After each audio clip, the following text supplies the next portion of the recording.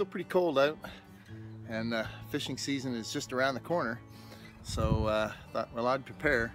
One of the things that happens for me is I go through a lot of worms, and I'm tired of digging for worms, especially having some worms that I end up don't using, or they're in the fridge, and I gotta let them go because they're dying or whatever, and I don't have a place to really keep them. So I'm gonna make a worm bed. So for bait. So let me show you what I got going here.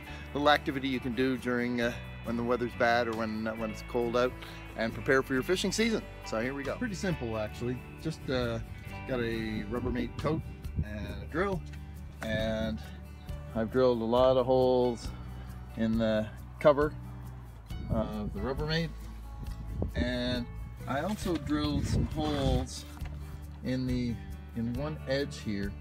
I'll put the tote on a bit of an angle, so if there's too much water gets in here for some reason or another, you run the risk of drowning or flooding the worms. There's some drainage there, so I'm going to do that. I've done a little bit of research.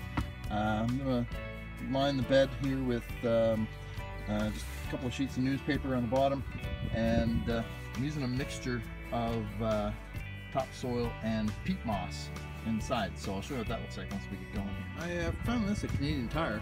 I was going to go to the pet store here and pick up some cricket food, thinking it might be good for the worms, but they actually had worm food right at Canadian Tire.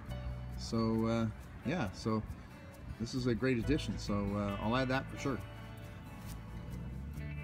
So I found this at Kent. It's all-purpose topsoil, and it's a blend of compost, peat moss, and sand. It's like a perfect formula for worms. From what I researched, worms do need sand. They have like a gizzard, and so they do require a little bit of sand.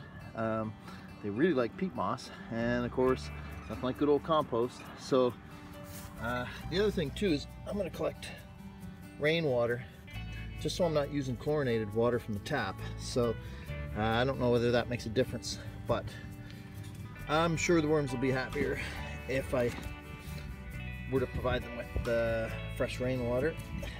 And the trick here is to get the soil moist enough that if you squeeze it, water drips out. You don't want it soaked, but you want it enough that when you squeeze the sand, rather than the gravel, that water comes out, and that's the trick. From here, as I walk the dog, I'm going to collect worms.